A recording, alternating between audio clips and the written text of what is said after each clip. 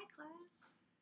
Alright, I really miss you, but more importantly, we've got a story to read. So, let's get started. Go ahead, look at section A. Guess what? None of these words are underlined words. That's going to make things so much easier. You ready? Okay. Column number 1. First word, breath. What word? Second word, shriek. What word? Third word, leathery. What word? Fourth word, immediately. What word? Column 2. First word, clearing. What word? Second word, dense. What word? Third word, driven. What word? Fourth word, practiced. What word? Fifth word, terrible. What word? Sixth word, terribly. What word? Column 3. First word, sense. What word? Second word, pond. What word? Third word, club. What word? Fourth word, thick. What word? Fifth word, spread. What word? Sixth word, stared. What word? Column 4. First word, groove. What word? Second word, grove. What word? Third word, steam. What word? Fourth word, stream. What word? Fifth word, tail. What word? And sixth word, trail. What word? Alright, column 4 was super tricky, right? Groove and grove, steam and stream, tail and trail. They are trying to trick you up. There's a reason for it.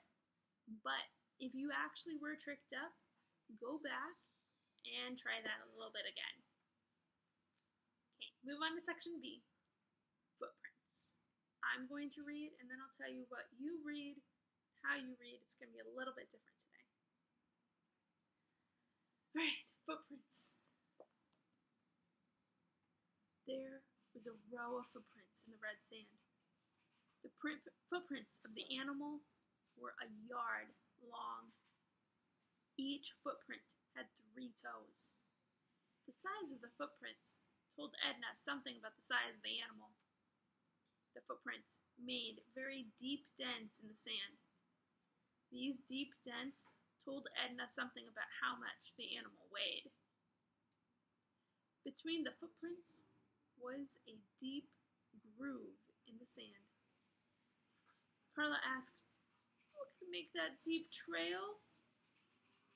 Suddenly, Edna shouted, "A tail! I bet a tail did that. That animal was walking on its hind legs. It's dragging a heavy tail behind it. The tail makes the groove in the sand." For a while, the girls walked around the footprints and didn't say anything. They looked toward the jungle. An animal had left a huge path through the jungle. On either side of this path were thick vines and trees, but the path was almost clear. It looked as if somebody had driven a truck through the jungle and knocked down all the small trees and vines. Edna said, "I don't think we should go into that jungle." "Yeah, we shouldn't do it," Carla said. The girls were silent for a few moments. They just stood there and looked at the great path that led into the jungle. Then Carla said, "We could follow that path for a little way. We wouldn't have to go too far." "I don't want to go in there," Edna said. But she wasn't telling Carla the truth. Part of her was frightened and wanted to run away. But part of her wanted to see what made those huge footprints. Her mind made pictures of that animal. In one of the pictures, the animal was chasing Carla and Edna. Edna was running as fast as she could, but the animal was getting closer and closer and, "Come on," Carla said. "Let's go just a little way." Now, another part of Edna's mind was taking over. It wanted to see that animal. This part of Edna's mind was not terribly frightened. It made up pictures of Carla and Edna sneaking up on the animal. In these pictures, the animal did not see Edna. Okay, I'm getting tired of these stars in the middle of sentences, not gonna lie. Here's what you're going to do. You see the flower up here? And the second flower down here? We've already read that section. You've heard me read it. Now, I need you to read that section aloud. You're going to read from one flower to the second flower, aloud, either to an adult who signs off that they heard you, or in a recording that you send to me. Once you've done that, then you can read to the end of this story, or this page of the story. If you have questions at the end of that, because I honestly can't remember if I recorded those or if I made copies of those pictures, and questions or not. If you do, you need to answer the questions, and if you don't, hey, special little bonus treat. Just a heads up, there will be no lesson 30.